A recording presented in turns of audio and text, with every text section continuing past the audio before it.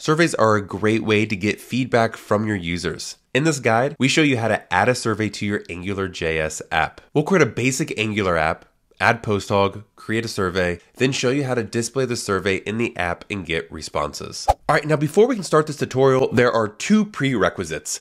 One, you need to have Node.js version 14 or higher already installed on your machine. And two, you need to create a free PostHog account, which will allow you to be able to do all of this awesome stuff that we're about to go over in this tutorial. Now, once you have those two prerequisites complete, let's hop into your terminal and let's go ahead and do an npm install-g Angular CLI.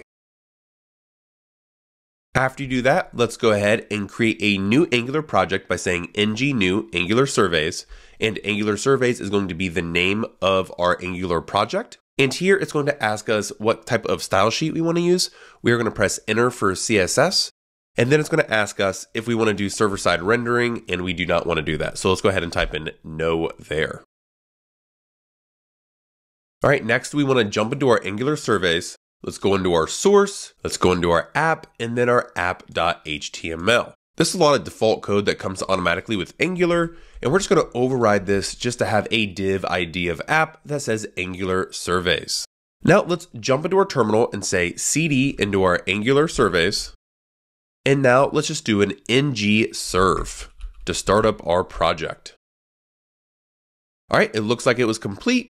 We can now go back into our application and we can see that we have Angular surveys right here inside our web page. Perfect. Now let's go back into our IDE, and right now let's go ahead and just stop our project. And now let's go ahead and do an npm I PostHog.js.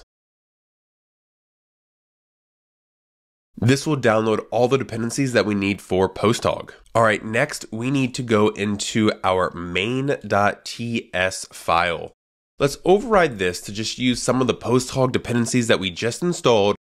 And right here, we can see that we need to instantiate or initialize our PostHog with an API key and an instance address. If we go back into our browser and we jump over into our PostHog account, so this is your free account that you've already created, we can come down into our settings, and right here under web snippet, we can see PostHog initialization with an API key and host. Go ahead and just grab that entire string right here. Let's go back into our IDE and let's override all of this to now show our PostHog init with our API key and our API host. Let's now go ahead and restart our Angular project. And now that we have it running, let's go into our browser.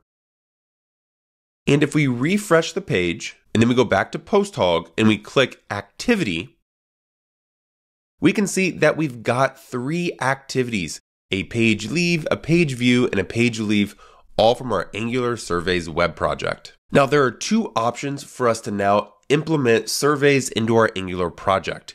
One, we can use PostHog's pre-built UIs for surveys, or we can implement our own survey UI. In this tutorial, we're going to go over both solutions.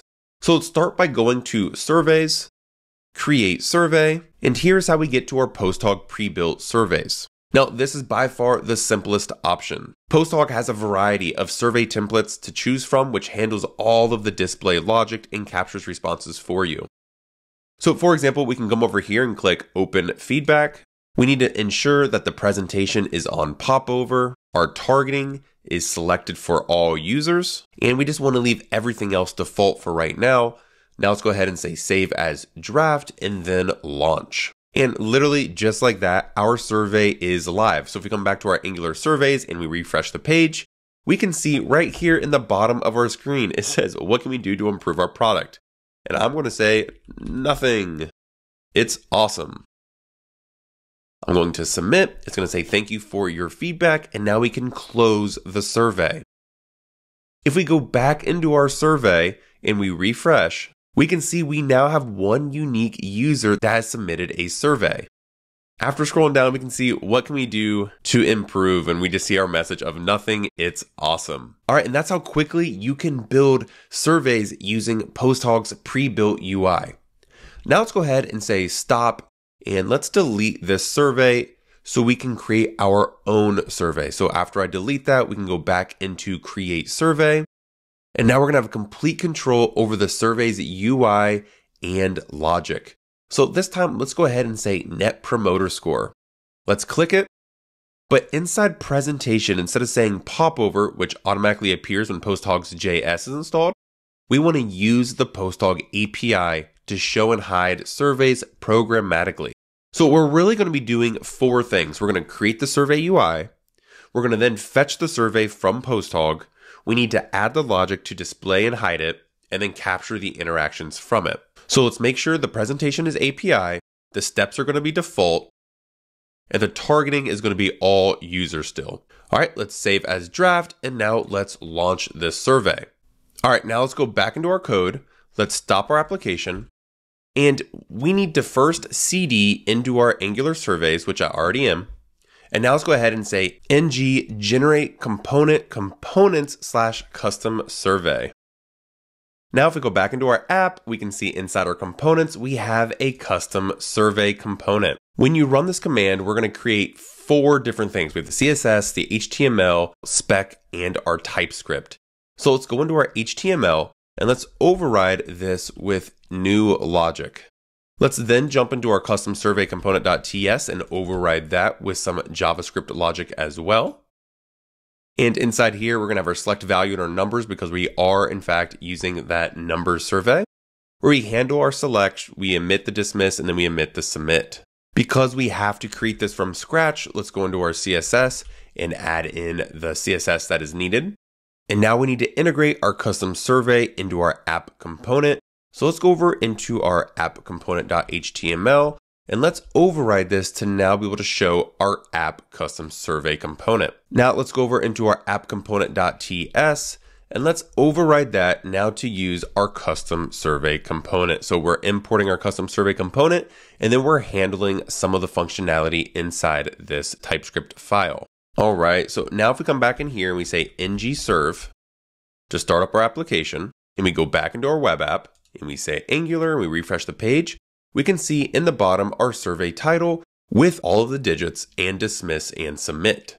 Let's go back into our application, and I'm going to close it out. And now we need to implement a way to fetch the survey from PostHog. So PostHog keeps track of all active surveys for a user. And this is especially helpful if you set up custom targeting options.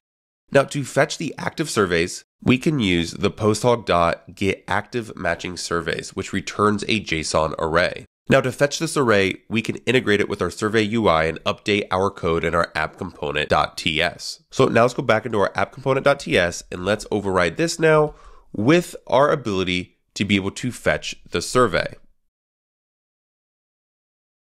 Now if we look up our PostHog, we can see that we are getting the active matching surveys and our fetch active surveys, which gets ran when we initialize this component. Now we want to add the logic for displaying and hiding it. And the very first thing we did was change our show survey to false.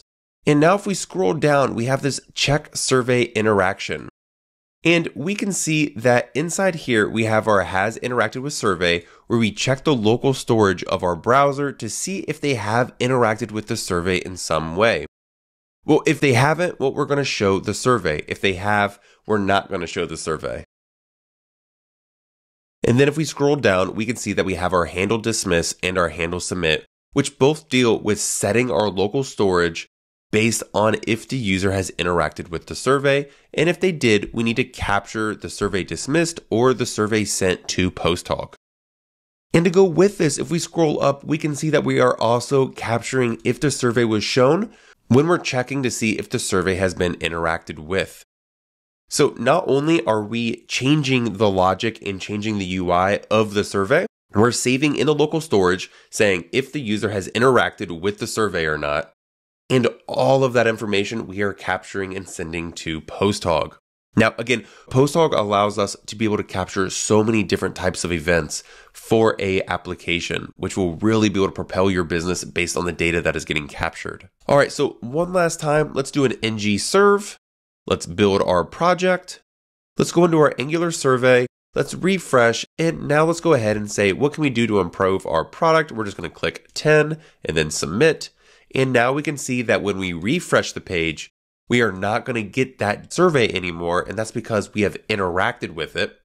If we right click and we inspect and we go over to our application, we can see inside here in our local storage, we now have a seen survey, has interacted with survey, and it has all of this information that we save inside our local storage to tells our application whether we need to display the survey or not.